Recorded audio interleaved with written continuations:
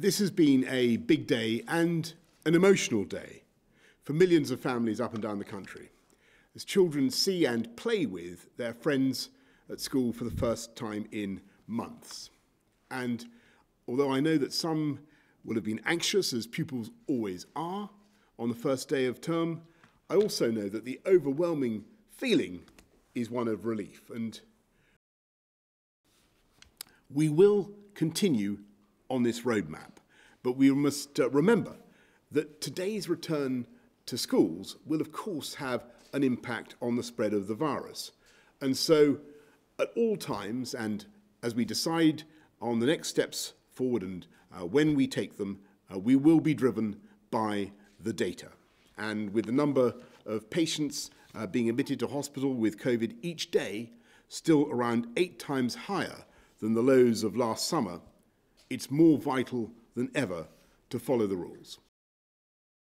We still have thousands of people in hospital with COVID, and we've seen, alas, in other European countries that the curve is going up again. And we remember, frankly, what happened every time we've seen those upward curves in our friends and neighbours, that it's not too long after that we see an increase in this country as well.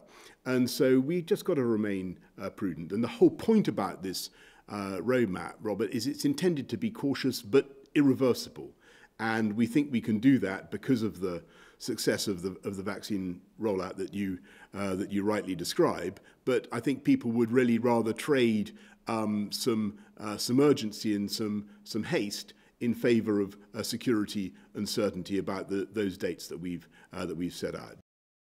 It's a novel one for our country. We've never had this type of question before within the domestic UK economy, within our own home market, though clearly vaccine passports as an idea are not new when it comes to international travel. There have been certificates for things like yellow fever and other diseases in the past, and I'm sure that will be a feature of our life in the future. Thank you.